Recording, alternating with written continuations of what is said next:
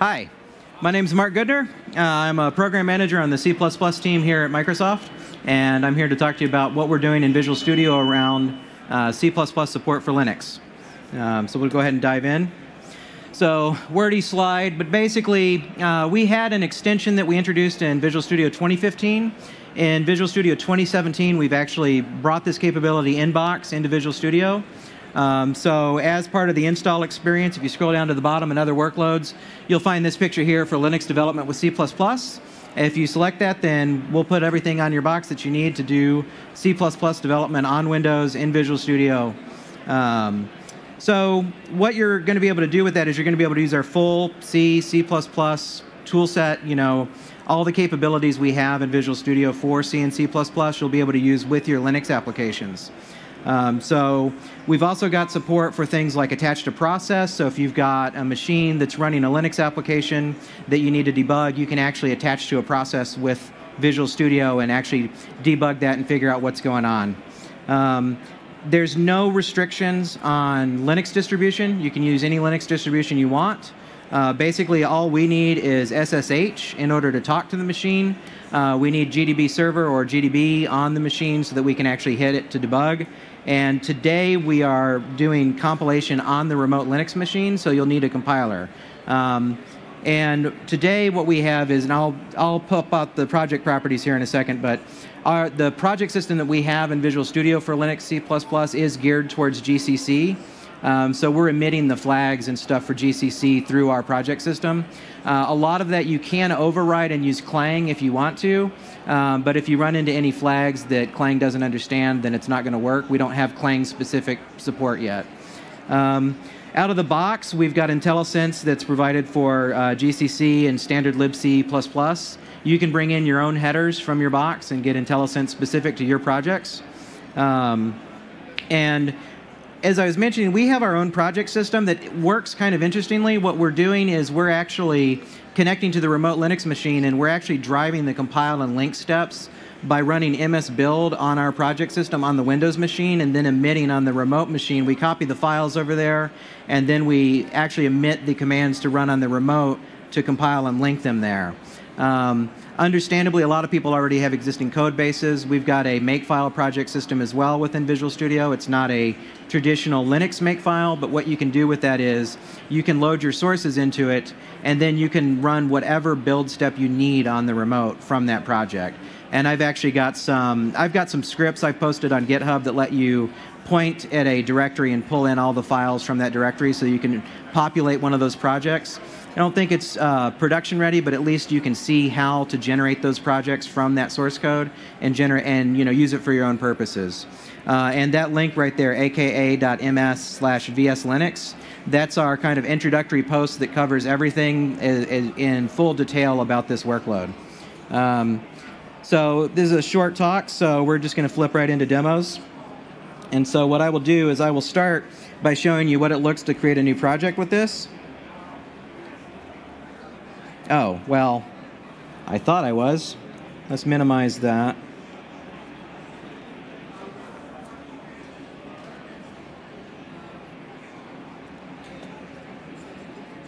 All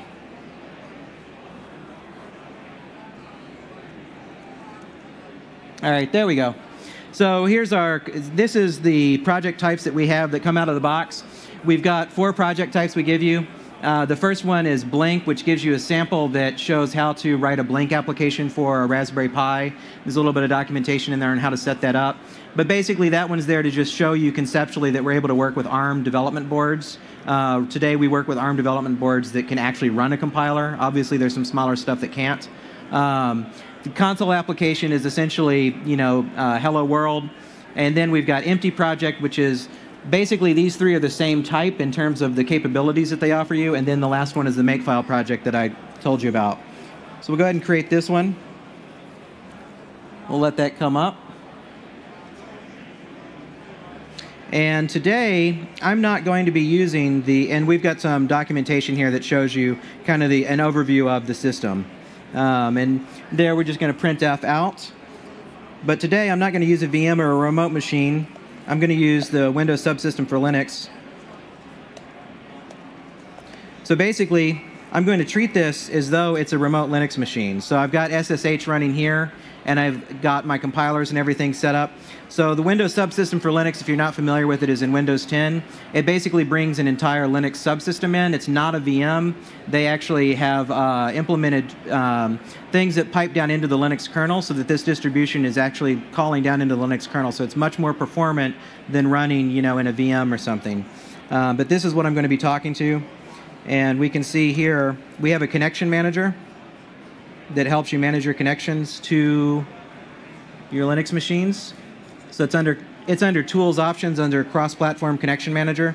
And so here you can see I've already set this up, but if you add another one, what you can do is give it your host name, the port SSH is on, user, pass, and we do support private key, including with passphrase if you need that to connect to your remote. We do support logging in with root if you need to log into your remote system with root. Obviously, it's not very recommended, but in some cases, it's necessary for embedded systems development if that's the sort of thing that you're doing. So we do support that. And so now I can go ahead and hit my local host. And now it's going to copy my files over, and it's copying them into the Linux subsystem. So if we go over here and check this out, it should be in projects.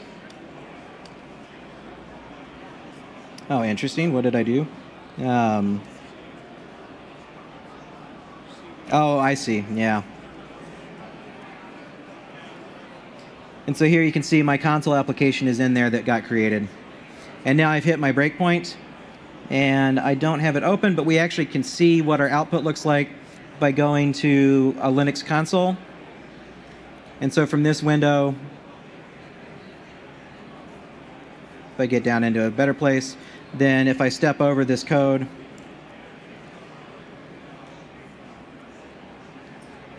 function keys on this aren't the greatest, but so you can see the output from the app comes back into the console window there.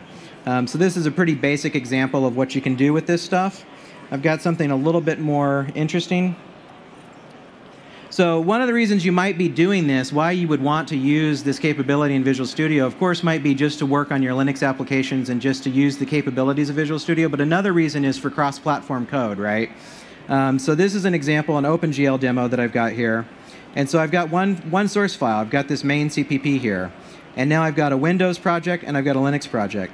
Neither one of these projects has any code in them. They're basically, if we look at the add references, what you can see is both of these projects reference this cross-plat cube solution. And this cross-plat cube solution is what's called a shared items project. We just lit this up in Visual Studio 15.2. We had some compatibility issues with our Linux stuff prior to that. But 15.2 went to RTM today. So if you go get that, then you'll be able to use the shared items projects with the Linux projects as well. And so now I've got this set with my startup project to the Windows project. So what that does, it fires up the spinning cube there, as you'd expect. But if I set the Linux one to run, and again, this is running, and I guess I should say this is not supported. I'm actually running, you see down here in the bottom, I'm running an X server on Windows, and so I'm actually going to run this in WSL. WSL is not for this scenario, so I'm kind of having a little bit of fun here, but I'll show you the project properties. So you can see here's the host that I'm running on. If I had multiple hosts, then I could point to other ones here. But you can see I can set where my remote root build directory is, what the project output directory structure I want is. Under debugging, I've got some options here that I can use GDB server, and you can see here, here's my export display in order to hit that.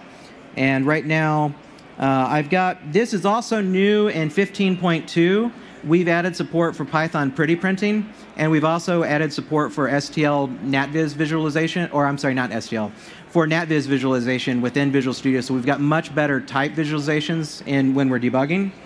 So I'll go ahead and show you what that looks like. Otherwise, the other things that are of note here, I get my IntelliSense by pointing to a local folder of my includes, and that's how I get more IntelliSense than what's out of the box. And then otherwise, if we come here and look at all options, you can see all of the options that I'm piping in through for this application. And then under the linker, and you can see here's the OpenGL libraries that I'm passing as part of the linker. And another thing to call out is we've actually got remote pre-build and post-build steps that you can use on the Linux side if you need. So the project system basically lights up all these capabilities to control things on the remote machine that you're connecting to. And so I'll go ahead and run this now.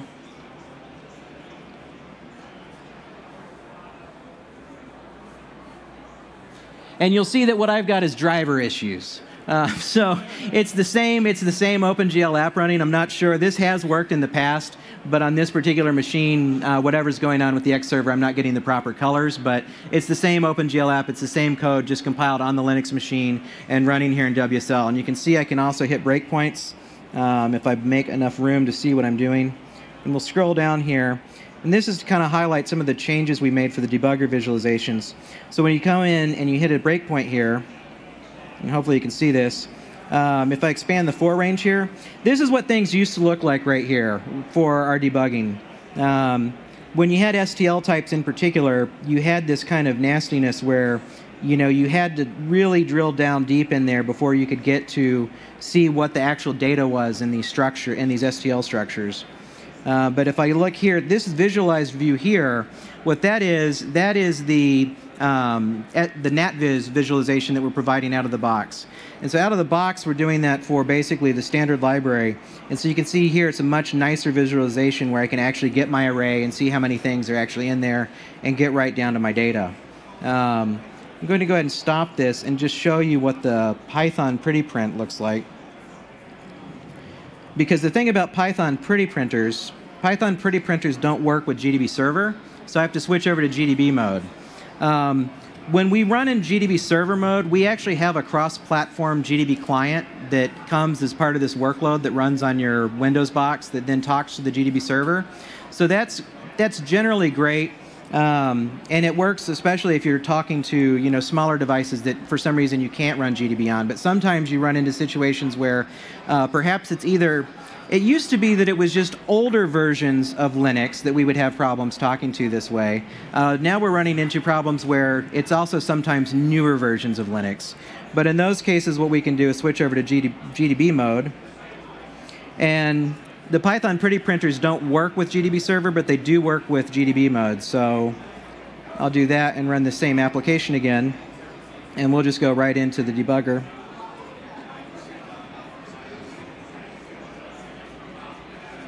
And we'll find out I've got a bug. I installed a new build this morning. Maybe I shouldn't have done that.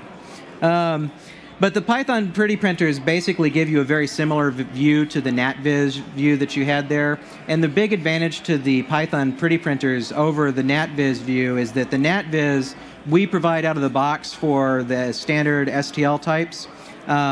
You may find that you'll get more type support on your Linux box with pretty printers that are supplied by other people that come out of the box. And I've got a post up that went up today about that. And it looks like we're running actually fairly good on time, so I'm going to try and show you one more quick demo here. This is a demo showing a C++ Linux service that's going to run in WSL with an ASP.NET Core app running on Windows that's going to call that C++ service. So if I go ahead and start this guy up. And so the reason you might, and I had wanted to get this all the way to containers, but I didn't quite get this containerized. But the idea here is that you could scale up your C++ backend and run it maybe on something heavier, right? Because it may be doing some OpenCV processing or something along those lines that you need more performance out of it than you're going to get from your website. So what do we want a Linux system to do? Well, first off, we can come in here, and we should have hit a breakpoint. It's hard to see at this resolution, and it's hard to grab with the trackpad. But basically what I've done here is I've hit a breakpoint in my ASP.NET code, so you can see that the call that's going out to the C++ service, I can actually inspect, what's going on here, and you can see what I'm actually piping to this Linux service. So maybe you can imagine what I'm actually going to do here with this Linux service that's running on the Windows subsystem for Linux. If I continue, so now we're at, what this service does is it pipes whatever command I give it, and it echoes the output of that command and renders it back in the web page. And I must have forgotten to hit my breakpoint in the Linux service.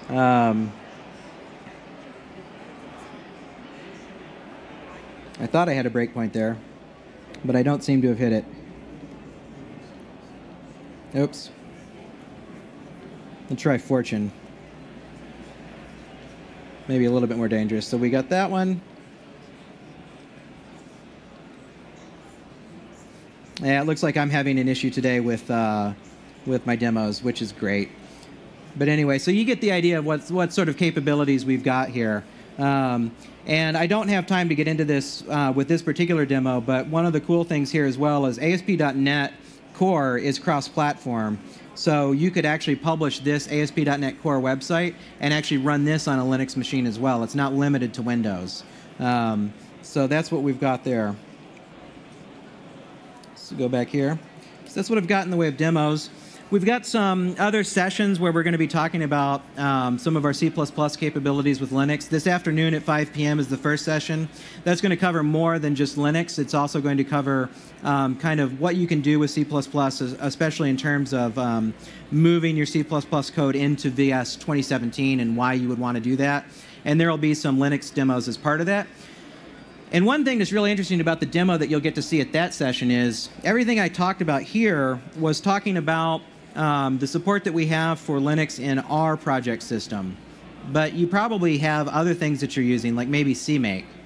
So we are going to be adding CMake support for Linux C++ code as well.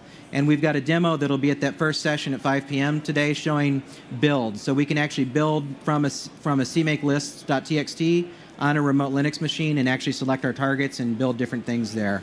So we're expecting, that is not in preview yet. Those are very hot bits that just landed.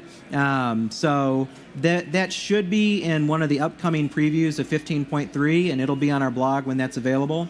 So definitely check that out, and hopefully that's useful. And then we've got some other demos in the Futures of Visual Studio talk. At our Visual C++ booth, we're way back in the corner over by Tech Talk B, I think it is. And I'll be there most of today and should be there part of tomorrow if you want to talk about specifics of the sort of stuff that you're doing with Linux. And the one other thing that I'll add in terms of futures that we're doing around this workload, we're looking at doing some more around cross-compilation. We're very interested in cross-compile scenarios. And we're looking at cross-compile not just from the perspective of building for Linux on Windows. We're also looking at taking this work that we've done to run GCC and running arbitrary GCC stuff on Windows, particularly for ARM MCU development. So I don't have a time frame for when we're going to have that in preview, but that's something that's actually moving into active development right now. So if those are scenarios you're interested in, I'd be very interested in talking to you as well. So to kind of wrap up here, to learn more, that's the URL where you can find out more about this. We've got a C++ survey. If you hit that URL and take our survey, we've got T-shirts in the booth as long as we've got them for people who take the survey. So we'd love to hear from you guys. Hearing from you guys really helps us figure out, what's important and what we need to do next. This workload is under active development. So we're really looking to hear from customers about how you're using it, because if there's one thing I'm sure of, I have no idea what people are using this for. I'm talking to people who are using this for everything from device development, to server development, and they may be doing cloud stuff. They may be doing high compute workloads for either engineering or finance, or they may be running an ERP system that's 30 years old. So it kind of crosses the gamut. So I'd love to hear from you guys about what you're interested in using this for. Or if you have used it, I'd love to get feedback on it from you. And so I think with that, I think I'm done. All right. Thanks, guys.